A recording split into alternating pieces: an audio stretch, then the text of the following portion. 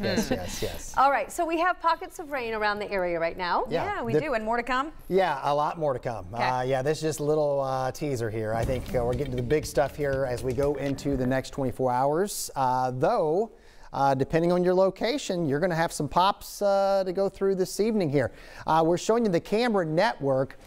So north and northwest on the drier side of a boundary that's setting off this rain and rumbles of thunder here, we're along the axis in the metro area, and so a bit more of a humid feel. And we'll show you some of these downpours and rumbles of thunder. These are non-severe that we're showing you on live Doppler 13 radar, but certainly is going to be inconvenient and going to impact outdoor plants, making them right through Cloverdale, Gosport, heading toward Martinsville, as well as Brooklyn. Will impact Bloomington here over the course of the next couple of hours. They will only go so far to the north and then only so far to the west. So Greencastle probably going to be safe. Crawfordsville, I think you miss out on this batch, but fair game along 70, 69, and points to the east and southeast here. But that drier air is on the backside of that boundary. It's 71 in Lafayette, it's 71 in Indy, but this is the difference. Our dew points near 60.